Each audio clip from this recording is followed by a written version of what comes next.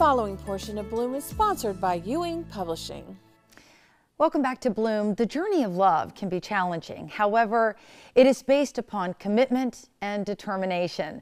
Our next guest can share hope. Joining us now is Carol Scutt, who is the author of Lost Without Him. Welcome to Bloom, Carol. Thank you. Nice to be here. It's great to have you. So, Carol, why did you decide to write the book?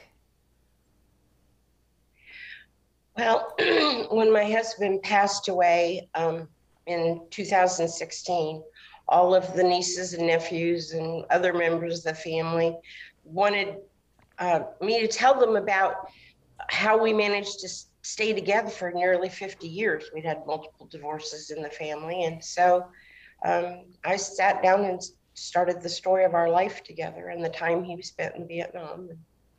Yeah, and speaking of which, your marriage survived the Vietnam War.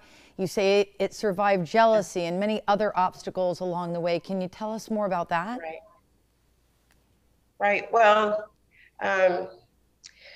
Paul was short money for his second semester junior year of college, and he had to drop out to earn the money. And when he dropped out, he lost his deferment and he got drafted, and then they sent him to Vietnam. It's the first time we'd been separated since we'd met, and a lot of firsts for him. First time he ever flew and that kind of stuff. But it was scary. I was afraid all the time that he was there. And but he wrote to me every day, sometimes 2 or 3 times a day. I never went a day without a letter the whole 19 months he was gone.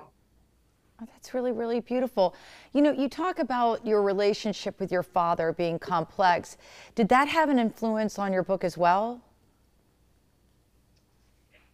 Well, both of our backgrounds were different. Paul's father was a Baptist minister, but they were poor. We were poor as well, but my father was an alcoholic, and he was abusive, and it was a frightening environment for a young person to grow up in. And, you know, there were times when, I mean, I was gonna smash his head in with a hammer at one point. Finally had him down on the floor and straddled him. But my mother stopped me. Wow. And I know that your book has been getting a lot of positive attention, including an award for Best Biography from Pacific Book Awards. So that must make you feel really great. What is the takeaway for the viewer?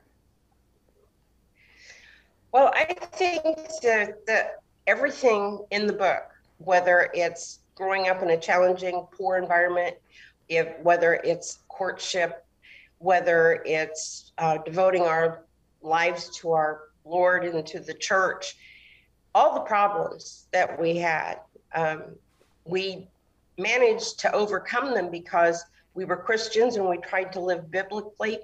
And we learned at one point that there was almost nothing worth fighting about, so we just quit doing it. So quickly, we only have seconds left, but what's next for you? Are you going to continue writing? I don't know. I think I only had one book in me. And I mean, I never intended to become an author. It just sort of happened. Well, I'm glad you did. I know a lot of folks are going to draw inspiration from your books, and just by you being so candid and sharing your stories, your personal stories, it'll help others. Carol, thank you so much for joining us on Bloom today. Thank you, Gayle. I appreciate it. And for more information about Carol Scutt and the book Love Without Him, you can visit carolscutt.com. We'll be back with more Bloom right after this, so stick around. The preceding portion of Bloom was sponsored by Ewing Publishing.